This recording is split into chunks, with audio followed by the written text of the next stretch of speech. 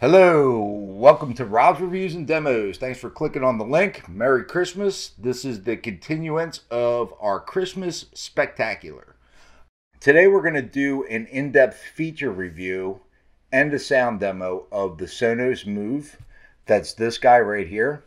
Now the Sonos Move is kind of the answer to the Ultimate Ears Hyperboom. They're the same price. $399.99. That's the regular retail price on both speakers. The Sonos Move has way more features. It's a smart speaker, so you can stream through your Wi-Fi.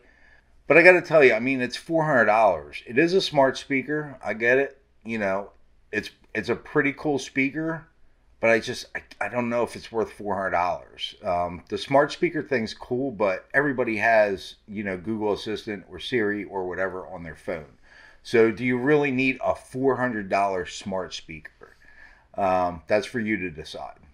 If I was going to buy a Bluetooth speaker for $400, I would probably go with the Hyperboom. Now the Hyperboom won't stream through your Wi-Fi connection in your house, but obviously you can stream through your phone. So again, is it really necessary to stream through your Wi-Fi with a smart speaker? I don't know. I guess that's for you to decide. I guess there's pros and cons to it, but for me, I use it for music. I don't really use the Google Assistants and all that stuff. So the Hyperboom is the right choice for me.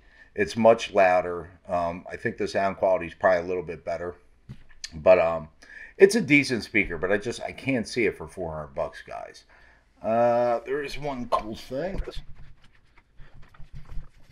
Okay, so there is one pretty cool thing about the Sonos.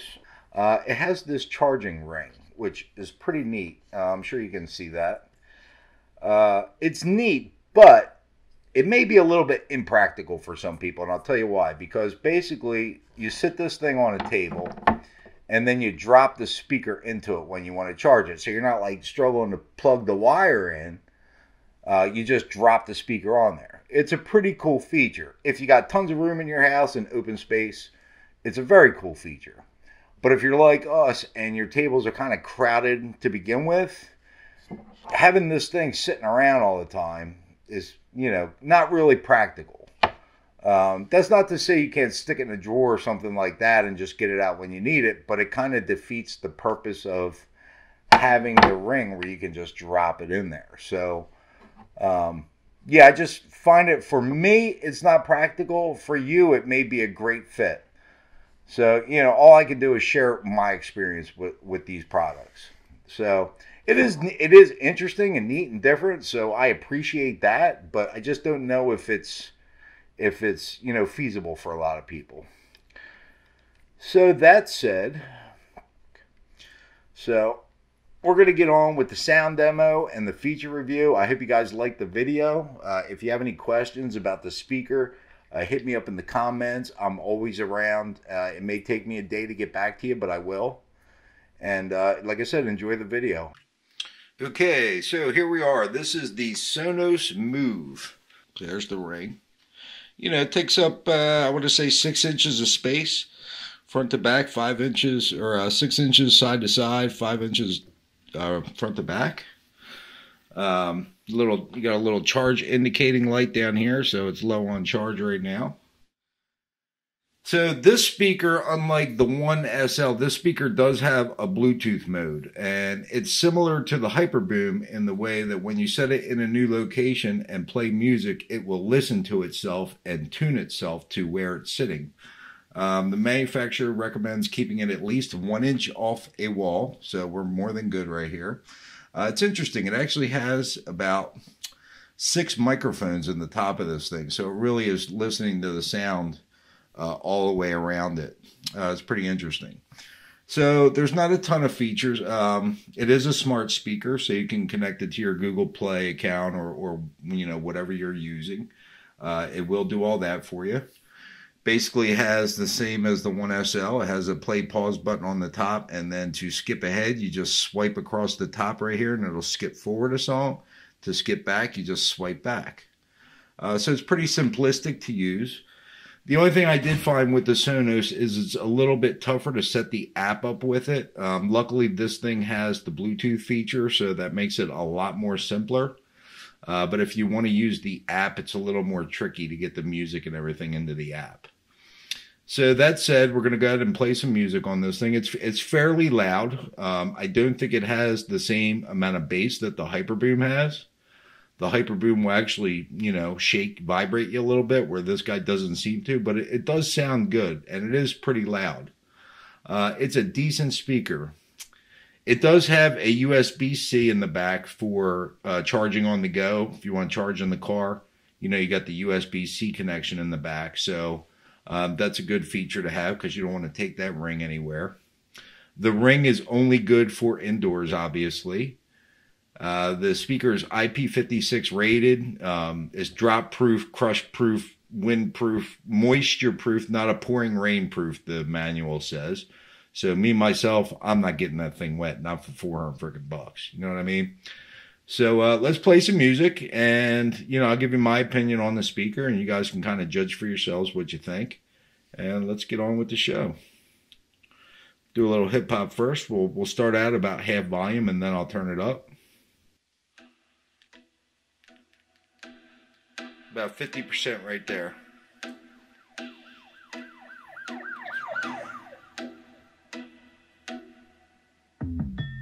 Oh, wow.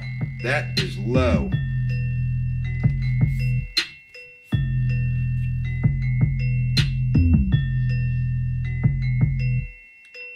Let's turn it up a bit.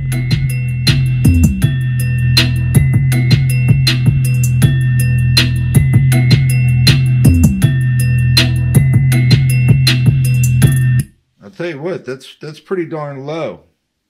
I'm not sure if it's quite as rocking as the Hyperboom. I'm gonna have to put the Hyperboom over here and try it, but that sounds pretty darn good.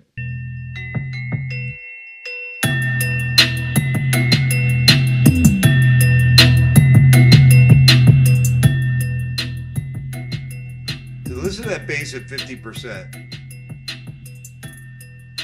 That is some low bass, but when I turn it up, watch.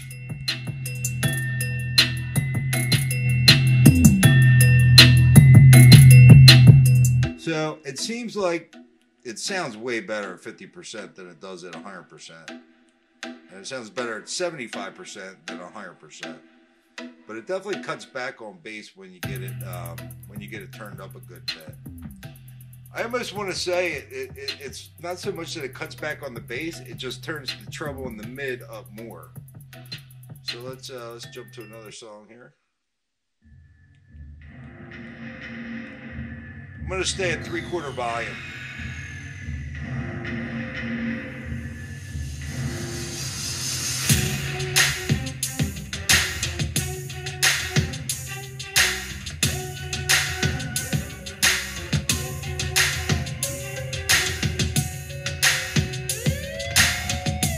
Okay, it's a pretty good sounding speaker. I think I still like the Hyperboom a little more. Even though this is a smart speaker as well, and it has the cool charging base, I think you get a little more sound out of the Hyperboom than you do this thing.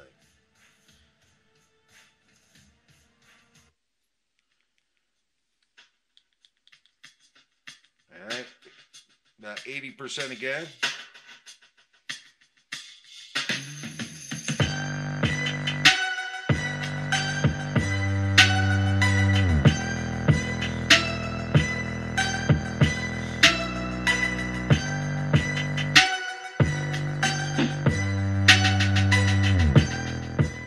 Is not bad. We have a visitor.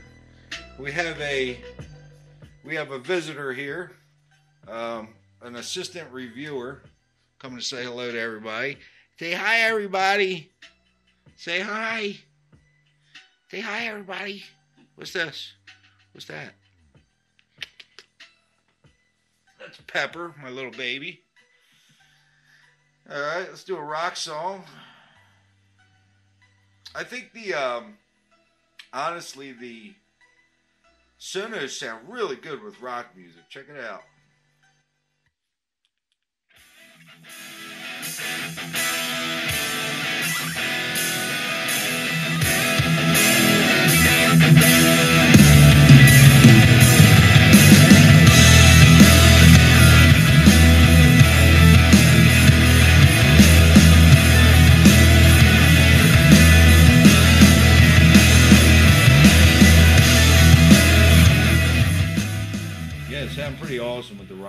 I think they handle rock a little bit better than they do hip hop. But yeah, it's a decent sounding speaker. So let me show you the top of the thing and everything in the back. So here's the top. Play pause, and like I said, swipe ahead. You know, swipe back. When you pick the speaker up, it senses it, and it'll adjust the sound for a couple minutes, it says, after you set it down. So the back, you can see there's not much to it. Basically, you got a power button. You have the middle button is to switch to Bluetooth, and then the bottom button is to link with your Wi-Fi. And then down the very bottom there is your USB-C connection. Nice speaker. I mean, it sounds good. It has some decent sound, but the Ultimate Ears Hyperboom is just, it's better. I can't tell a lie, man. This is only my second Sonos speaker I've tested. I wasn't happy with the One SL at all. It sounded really great for how small it is, but it's $180. So I didn't like it very much. This one here is $400 and it sounds good. But I mean, if you want a portable speaker that sounds awesome, the Hyperboom is way better than this thing. The Hyperboom is also splash proof and all that stuff as well. So it's a nice speaker, but I can't justify spending $400 on it. I think if you could pick it up for $300, it might be worth it because of the smart features and all that. But otherwise, I just don't think it's worth it. So again, you guys have any questions at all, hit me up in the comments. I'll get back to you. It may take me a day or so, but I will get back to you. I promise you. If you have any questions, comments, or, want a recommendation, hit me up. I'm always around. And I think that's about it. So, yeah, thanks for watching, y'all. I really appreciate it. I hope everybody has a Merry Christmas and a Happy New Year. Cheers.